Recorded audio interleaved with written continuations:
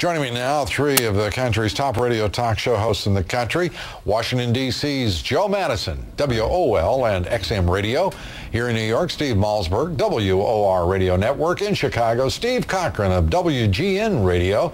This program, by the way, being simulcast over WGN Radio. So we're going to ask you the first question, Steve. Well, it's a big break for you, Lou, being on GN. I hope you respect that. Well, we are flattered and pleased, as always, and always great to have you with us. Thanks, sir. Let's turn to John McCain, and if we can just show everybody and listen in as John McCain is asked a question in New Hampshire.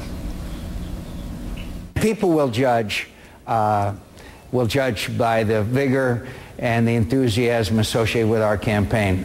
Every campaign I've ever been in my life, I've out-campaigned all of my opponents, and I'm confident that I will. And thanks for the question, you little jerk.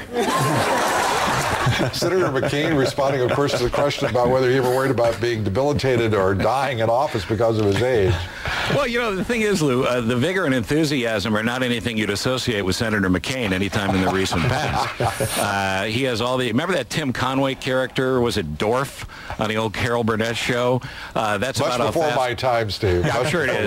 But that's about how fast Senator McCain's been moving. However, that sense of humor he just showed there is key, and I don't think he's shown enough of it. He's one of the great guests on late-night talk shows and any panel show, and he's been way too buttoned up. And if you remember, Bob Dole never got funnier until after he lost the election, and then suddenly he was America's grandpa. A lot of these guys are overmanaged and overprogrammed, and you don't see their real side.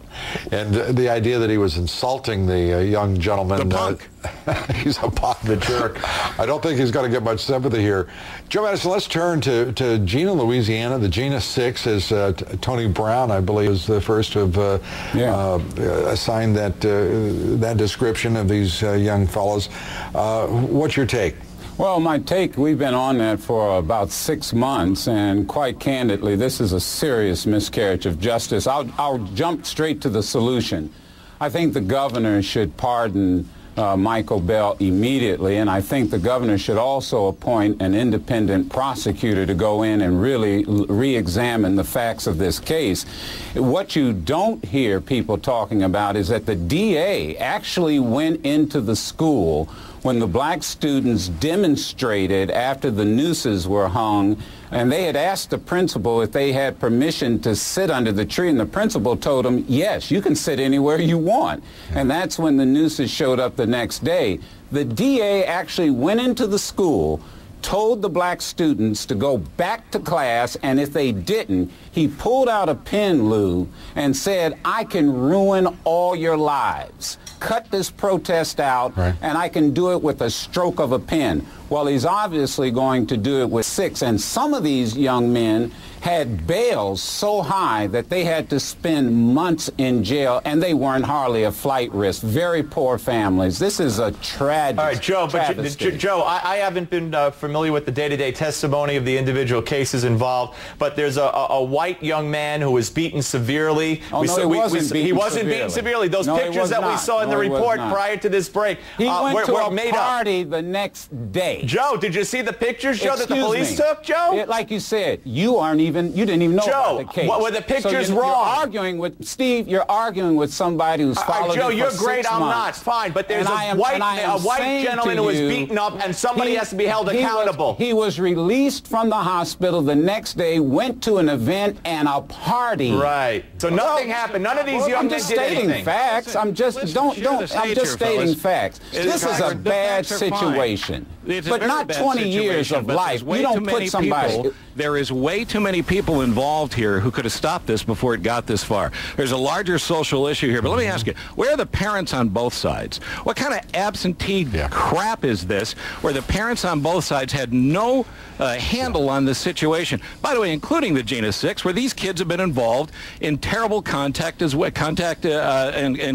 before. Obviously, there's racism involved here. Where are the parents for these kids that put the nooses up? This whole town needs a bath. And hopefully this process will have it. But the Gina 6 kids and their families have something to answer for as well. Yes, but that's the social mumbo-jumbo. Somebody's got to pay. Somebody's got to pay for beating up that kid. 20 years, Steve? 20 years? Whatever the evidence shows, Gentlemen, let me just say, and I think that Steve Cochran's getting to the point, and This is a community of 3,000 people. Now, I was raised in a little town of about 2,500 people. Nothing like this could go on, at least in the town I was raised in, without everyone in that community knowing exactly what transpired, who was behind it. Absolutely. And the fact that the principal said you can sit under a tree, I mean, why should that question even have to be asked in 2007? That's absolutely But secondly, right. where in the world was the principal, the teachers, the parents, as Steve Cochran says? How can you let young men and women get to this point in a community?